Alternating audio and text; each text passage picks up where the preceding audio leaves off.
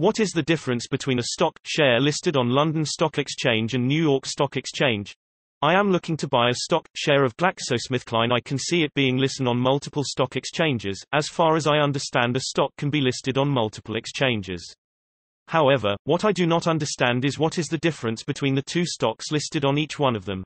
For example, when I look at London Stock Exchange for GlaxoSmithKline, I can see the price in GBX 1526.60, which if I convert to pounds is 15.27 in GBP. However, when I look up the same stock share on NSY, it is 41 United States dollars, which is 31.64 in GBP, which means if it is the same stock, why is it half the price as on LSE?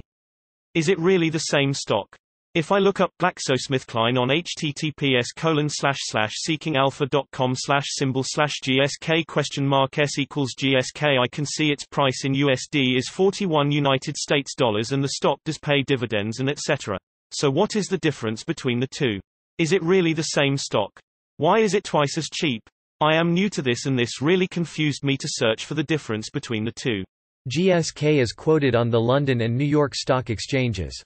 The company's shares are listed on the New York Stock Exchange in the form of American Depositary Shares (ADSs), and these are evidenced by American Depositary Receipts (ADRs), each one of which represents 2 ordinary shares. https://www.gsk.com/and-gb/investors/share-price-analysis/